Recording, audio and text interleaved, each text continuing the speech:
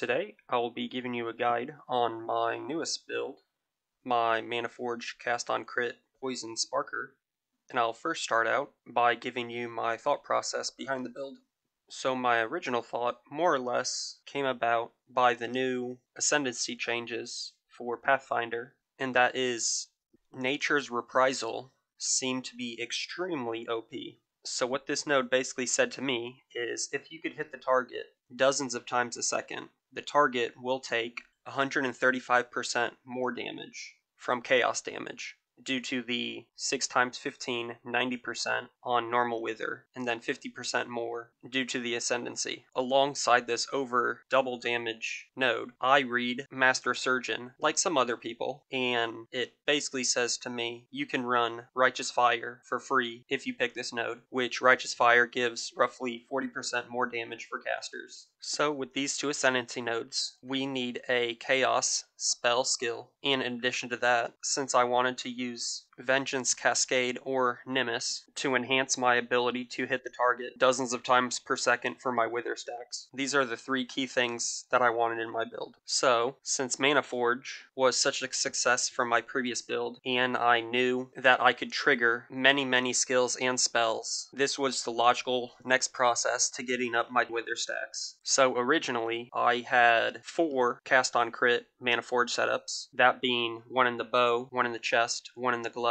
and one in the helm. With this helm being on the market, I purchased extremely cheap a few weeks ago. But much like my previous build, even though I can cause a ton of screen cancer and hit the target hundreds of times, I determined that it wasn't the best for my setup. So I ended up dropping the helmet and gloves from the Manaforge setups so that I could run more auras and have more debuffs on the boss so that my actual 6-link Manaforge setups would do more damage in net than having 4 Manaforge setups. Additionally, when creating this character, I found out about the life tap technology for Manaforge, in that you can link life tap to your Manaforge setup in both your trigger, which in my bow's case is Toxic Rain, and the cast on crit spell, which is Spark, and both of them will cost life, and thus the game recognizes the mana cost being 0. Thus, your main spender skill doesn't have to be a certain amount of mana, it just has to cost more than 1. And my trigger skill being Split Arrow, which only costs 6 mana per cast. But every single time I cast it, I proc my triggers. So alongside this, since I need to hit the target dozens of times a second, the best strategy for this is stacking a ton of cooldown reduction. Thus, I crafted a perfect bow in the Crucible to get as much crit as possible and as much CDR as possible, so that I can easily reach the 100% crit chance, so that my cast on crit procs every single time the cooldown's up, and I lowered the cooldown to under 0.1 seconds. So this is what my Crucible Tree looks like. The first node is 10% crit chance. The second node is a whopping 6% crit chance, but my crits don't do any damage, which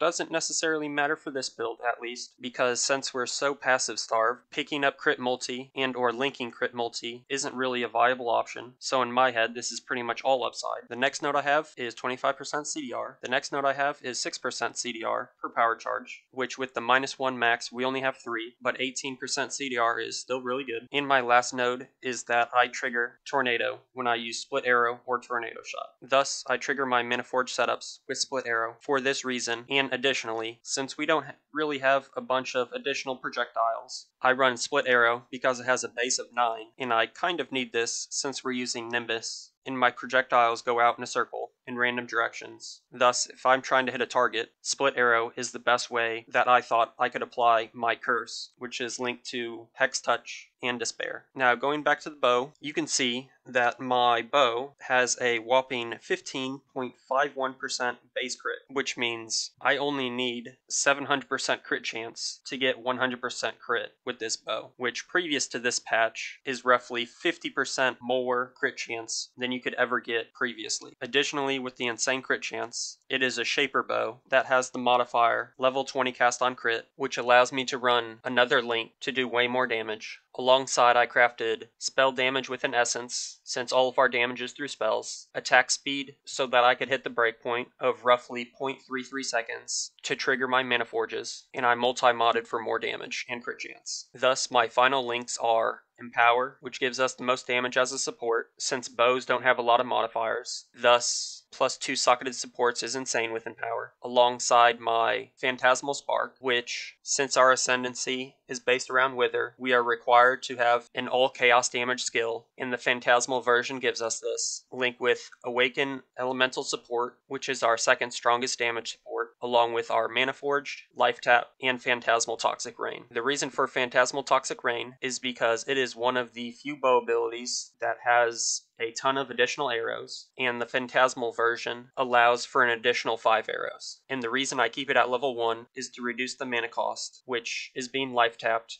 so thus it's saving me on some life. So now that we talked about the bow, I'll go to my next damage 6 link, which is in the Belly of the Beast. The reason I chose Belly of the Beast is because it's actually pretty insane. So you can get these pretty cheap, at least when I was building the build, with double implicits, which I have plus 2 duration and plus 2 proj, which is giving me plus 4 on my spark. It gives me an insane amount of life, since the ranger starting area doesn't really have that much life. You can really only get to like 130, 140, maybe 150% if you allocate all the life. So this 38% increased life is pretty big. The additional all res is also being used, as again, we're kind of starved for passives, and since we are a Pathfinder and we are sustaining Righteous Fire with our life flask, the 50% increase flask life recovery rate is extremely strong. Thus, this chest is pretty insane. And the links being Awaken Cast on Crit, Phantasmal Spark, Life Tap, Awaken Elemental Focus, Manaforged, and Storm Rain. And the Anomalous Storm Rain is giving us increased beam frequency rate. Thus, we can hit the target dozens of times a second if they're standing on all the arrows. And adding to the Phantasmal Spark,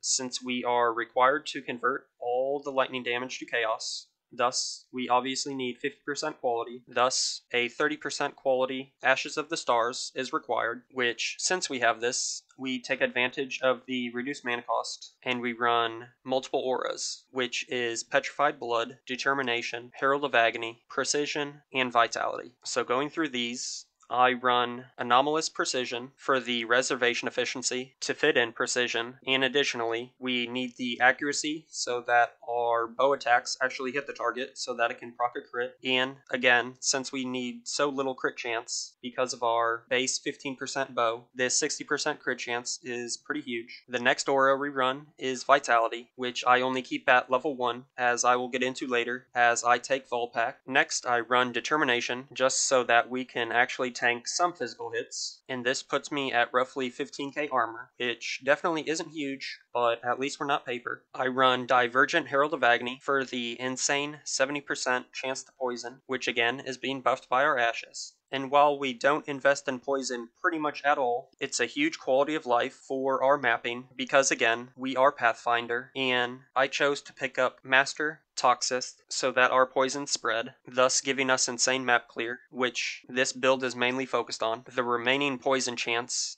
only comes from 2 other nodes by Fatal Toxins, which is just 10% poison chance and 15% poison chance, resulting in 95% poison chance, which is good enough for me, and thus this Herald of Agony gives us roughly 15 or so % more damage, but due to the poison spreads, our effective DPS during mapping is way higher than that. And the last aura that we run is Petrified Blood, which again is being buffed by Ashes, thus making it extremely OP with the technology that many people have picked up on, and that is Petrified Blood in combination with the Bloodnotch Jewel and the Immutable Force Jewel makes us pretty much immune to hits, unless the hits one-shot us. And if you saw my 100% Delirium video, where it looks like I have 0 HP, this is the reason, and that is hits will not kill us unless we are hit by roughly 15,000 physical damage and or 45,000 plus elemental damage. Thus, since we are immune to hits, and we take all this damage through degen, how do we recoup this thousands of damage per second? By a single Watcher's Eye Jewel. Thus, I run a Watcher's Eye with my Vitality and Precision, and the Flask Charge when I have Precision, even though we're a Pathfinder, to keep up my Life Flask, since we are spamming my Life Flask every 3 or so seconds, due to the chest mod for recovery rate and my belt mod for recovery rate. Thus, I need to generate roughly 5 charges per second on my Flask mod. Thus, this Watcher's Eye gives me that. And in addition, the Vitality mod, 25 life per enemy hit, is pretty good, since we are spawning at maximum roughly 240 sparks per second. Just this mod is giving us roughly 20,000 life per second if all these spiders hit the 5 maximum targets that I can hit. Now, obviously, we're not recovering 20,000 life per second in every scenario, but in super juiced content, like you saw in my 100% delirium video, it is possible. Now, alongside this life on hit, I negated the actual leech mechanic by taking Volpack, which I do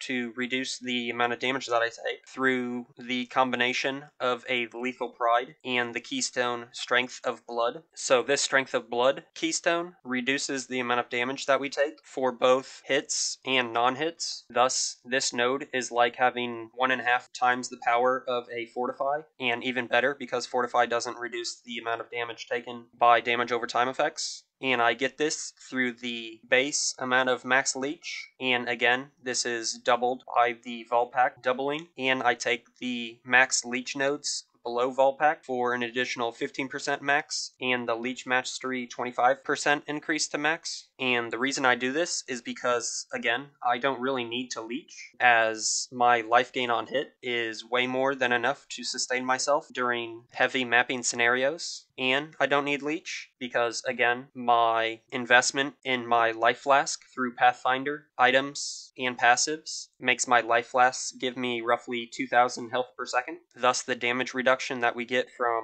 leech is way better than what actually leech would give me. So since we're on the tree, I will go through all my unique jewels, which are very important. So again, Lethal Pride is required to get the Strength of Blood keystone, and this specific number of Lethal Pride gives me a ton of double damage. Again, we talked about the Bloodnotch, which allows us to be invulnerable to hits. We talked about Immutable Force, which makes our build playable, since now every single time we get hit, we basically get stunned through the Energy Shield Mastery. Stun threshold is based on Energy Shield. We pick up triple Grand Spectrum jewels because this is the best way to scale our crit chance based off of our 15% crit chance bow. So each one of these jewels is giving us 75% crit chance, which is pretty big and extremely valuable. In addition to this, we are picking up our Corrupted Blood immunity, Maim immunity, and Hinder immunity with these, which is extremely high quality of life. We already talked about our Watcher's Eye, which is our Vitality Precision Watcher's Eye. And the last unique jewel that we run is the new Ancestral Vision, which is giving us 50% chance to avoid ailments, which combined with the Thick Skin avoid ailments and the Essence boot mod is giving us 100% avoid ailments, along with the obvious 100% suppression that we have.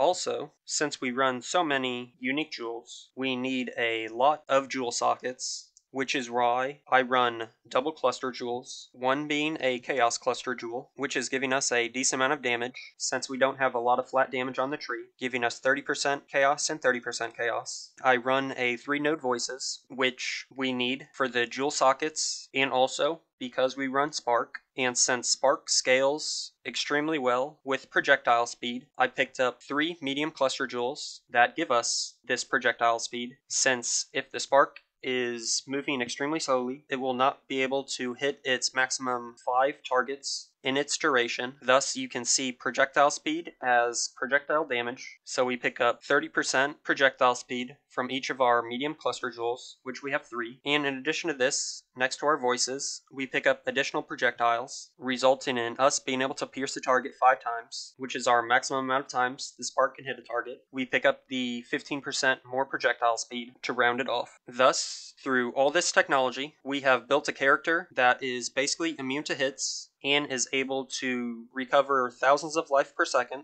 and basically hit everything on the screen for millions of damage a second. And while our single target isn't the greatest, if we're in an open arena, again, this character was created for a more mapping playstyle, and I believe I have successfully achieved this. So, if you have any comments and questions, put them in the comments, and I'll get to them. Thanks.